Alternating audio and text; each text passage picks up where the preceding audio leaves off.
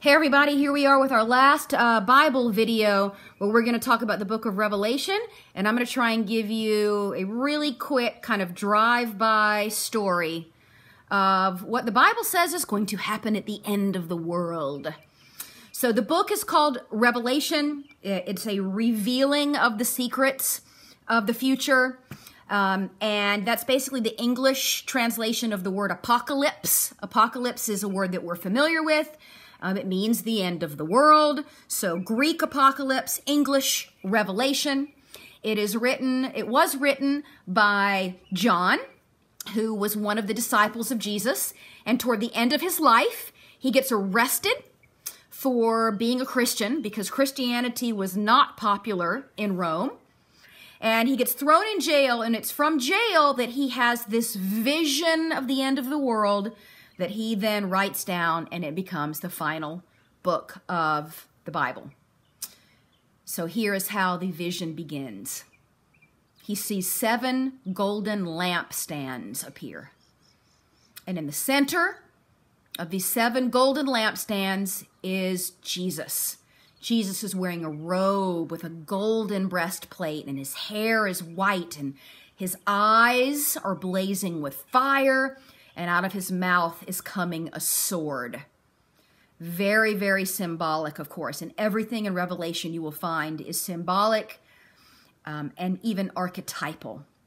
Jesus begins to speak. He says, "Don't be afraid. I know I look scary and weird, but don't be afraid. I am the Alpha and the Omega." Alpha and Omega are the first and the last letters of the Greek alphabet. So he's saying, I am the beginning and I am the end, and I'm getting ready to tell you the story of the end. Look in my hand. I have some keys, and these keys are the keys to the abyss. And the abyss is another idea for what we might call hell.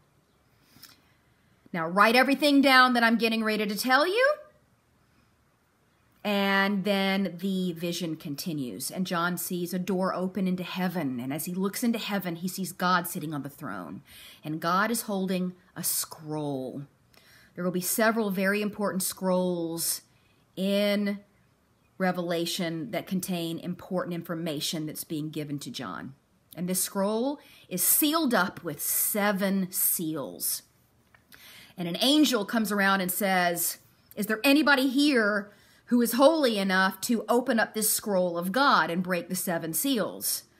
There's nobody there until a bloody lamb appears. And everybody falls on their knees to worship this lamb because he's the only one holy enough to open up these 7 seals and open up this scroll being held by God. The lamb, of course, is a symbol of Jesus, and we've studied that quite a bit, so that should be familiar to you. So now this lamb opens up the 7 seals, and the first 4 release the 4 horsemen of the apocalypse, and I'm sure you're familiar with that. We've got a white horse ridden by pestilence, which means disease, and then we've got a red horse ridden by war, who's carrying a sword, ready to start the final battles of earth. And we've got the third one riding a black horse representing famine. And then we've got a pale horse ridden by death. And this is the beginning of the end.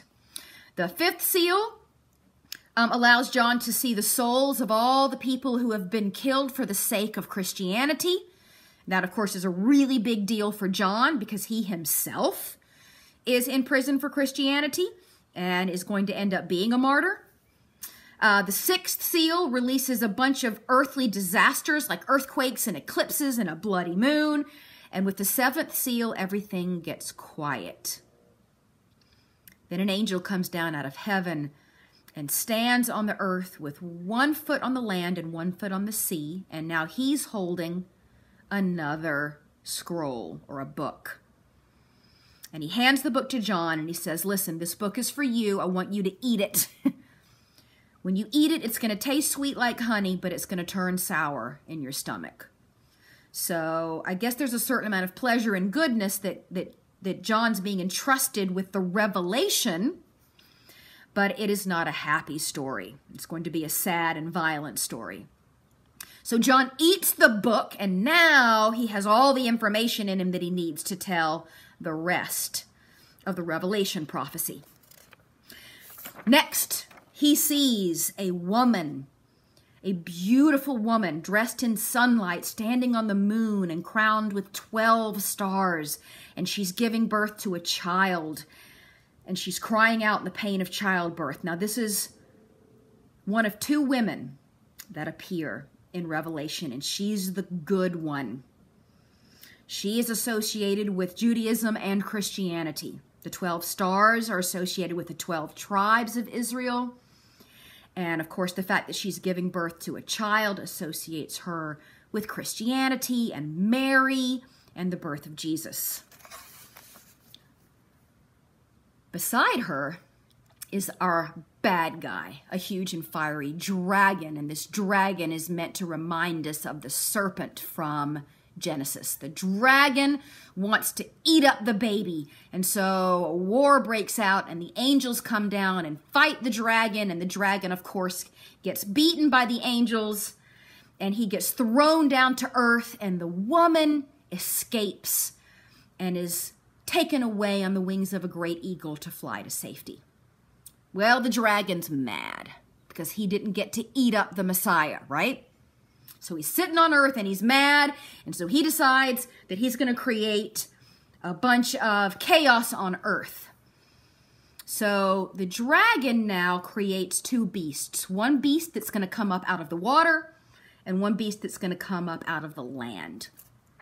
The beast on the water has 10 horns and 7 heads, and each head is wearing a crown. So interpreters believe that this sea beast represents Rome and the Roman emperors because they're wearing a crown. And of course, Rome would be the primary antagonist of John because it's the Roman Empire, right, that threw him into prison. And this is like the classic antagonist of the early church. Now, the land beast is said to force all the people on the ground to worship the sea beast, and he forces them all to get what's called the mark of the beast, which is like a tattoo on their hand or their forehead, and the tattoo is the number 666. So that should sound familiar. This is the evil number. Now, people disagree about exactly what 666 represents. Archetypally speaking, it's like the unholy trinity of numbers. 7 would be, of course, the number of God and completion, and 666 is the number of humans and imperfection. And also, we can look upon this dragon and the two beasts as being the unholy trinity. So the good trinity is the Father, the Son, and the Holy Spirit, and the bad trinity is the dragon and the two beasts. All right, now we're coming to the second female character.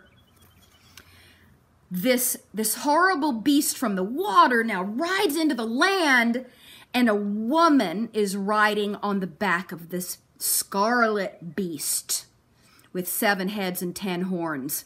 And she's dressed in purple, which is a royal color, of course, associated with emperors, and scarlet, which is a color associated with passion and maybe even prostitutes.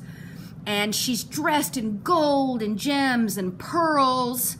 And she's holding a gold cup of wine. And she's drinking wine. And she's getting drunk. And she's cussing. And she's gross. And she's horrible. And this character is called the Whore of Babylon. This woman is the evil parallel of that beautiful pure lady that we saw with the sunlight and the moonlight. She is associated with Rome, of course. And being known as the Whore of Babylon, we've got some more symbolism going on here, and this is really significant for understanding what the book means. Babylon, if you'll remember, was the main bad guy in the Old Testament. They're the guys who destroyed Jerusalem and took all the Jews and put them into the Babylonian captivity and turned them into slaves. And eventually Babylon was defeated They got conquered by Cyrus the Great, who then let the Jews go back home again. So the whore of Babylon seems destined to lose. And of course, people in John's day definitely hoped and believed that Rome, who they're associating with Babylon, would be conquered just like Babylon was. Now 7 angels appear with 7 bowls of God's wrath for the earth because God can't take it anymore. This horrible trinity of evil and the terrible whore of Babylon have done enough evil. And so the bowls are going to pour out disease and destruction and earthquake. And the angel's going to throw a boulder at the whore and kill her. And now another white horse appears. And the rider on this final white horse has eyes with fire. And he's wearing many crowns, and he's dressed in a robe that's soaked in blood. And there's a sword coming out of his mouth. And, of course, this is the same guy we saw in chapter 1. This is Jesus. And he throws the 2 beasts into the lake of fire. But it's not quite the end of our story yet. Rather than throwing the dragon or the devil into the lake of fire, the dragon now gets chained up for 1,000 years. Now this 1,000 years is known as the millennium. And during this millennium, the Messiah gets to reign on earth with the faithful people who never bowed to the beast.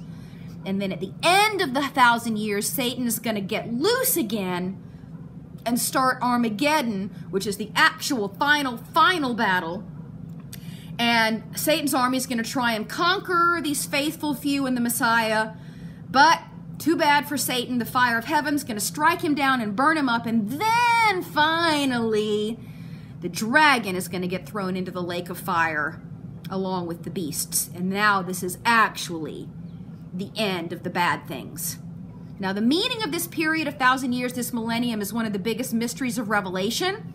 I mean, is it in the past, or is it happening now, or is it in the future?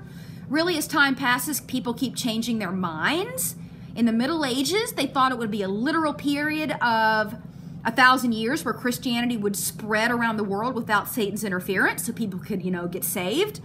But then after Christianity grew to be older than 1,000 years, folks had to change their interpretation. So today there's different interpretations of exactly what that 1,000 years where Satan would be chained up, this millennium, different interpretations of the millennium. But at any rate, the millennium ends, the dragon, the beasts are in the lake of fire, and now John's attention turns back to the great white throne, and he sees all of humanity, everyone who has ever lived and died on planet Earth stands in front of him, and he has another book now where he looks in the book, and in the book is recorded all of the earthly actions of all the people who've ever lived, and each person gets judged by his earthly actions. And then finally, death and hell and all the bad people get hurled into the lake of fire along with the beasts and the devil. And now all the bad stuff that's ever existed ever since the book of Genesis and the Garden of Eden is conquered and over. And this brings us to the last chapter of Revelation, chapter 22. And I'm just going to read you one significant paragraph from this last chapter of the Bible. Then the angel showed me the river of the water of life, as clear as crystal, flowing from the throne of God and of the Lamb down the middle of the great street of the city. Now this city is Jerusalem, the New Jerusalem here at the end of the Bible. On each side of the river stood the tree of life, bearing 12 crops of fruit, yielding its fruit every month. All right, you see the parallels here between what's happening in Revelation's tree and what we saw with the tree way back in the Garden of Eden in Genesis. It's like bookends to the Bible, a tree at each end. And the leaves of the tree are for the healing of the nations. No longer will there be any curse. Okay, remember, the fruit of the tree in Genesis started all the evil, and now the leaves of the tree in Revelation are going to heal everyone. The throne of God and of the Lamb will be in the city, and his servants will serve him. They will see his face, and his name will be on their foreheads. Okay, this is kind of the opposite of what the beast did with the mark of the beast. These are the people at the end with the mark of God on their heads. There will be no more night.